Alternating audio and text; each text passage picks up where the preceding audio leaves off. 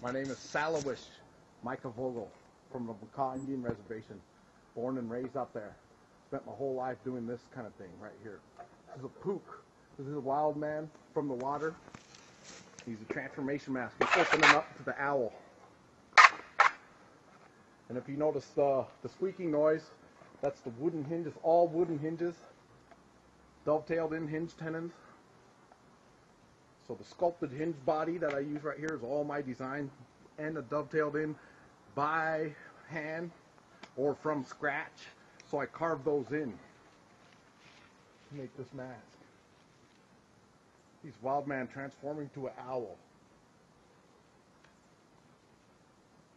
And so it's a shamanistic design.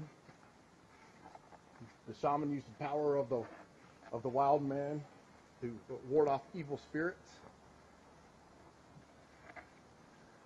And he transforms into an owl to fly into the spirit world to retrieve his patient's soul.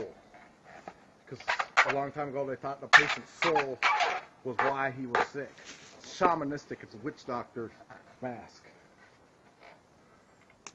And he's a wild man. This is pounded and shredded cedar bark right here that I retrieved myself from woods a lot like this.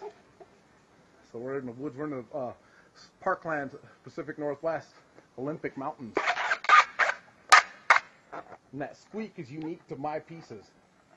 And each one has its own unique squeak. The wood is compressed together, compressed and fit together to make this what you see here. 200 hours of work, 20 pieces of inlay, abalone inlay. That's what you're seeing in the eyes right there, abalone inlay.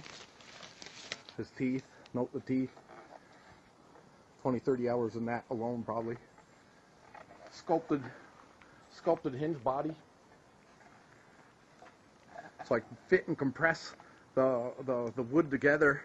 So it makes that. That's why it's able to hold itself open and hold itself all the way closed.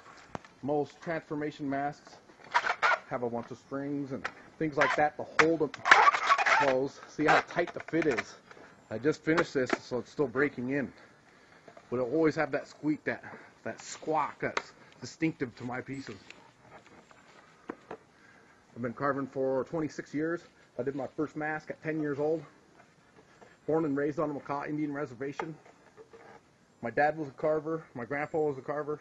My great-great-grandpa, great-great-great-great-grandpa. I got a piece in the Smithsonian in the same case as my great-great-great-great-grandfather. So we share a case in the Smithsonian. It's a bone game set I made. He made a doll of a woman holding a baby, nursing a baby.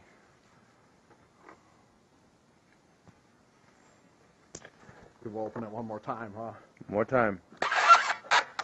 That's Awesome. That was great. Oh my goodness. All right. Hinges are so tight it takes effort just to open and close. It snaps together. Something that's unique to my masks too. And the hinge is so tight it holds the mask closed too, what you won't find with very many other artists either. So it can act as a solid piece.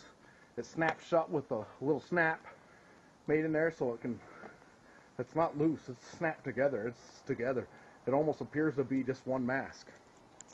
That's unique to my masks too.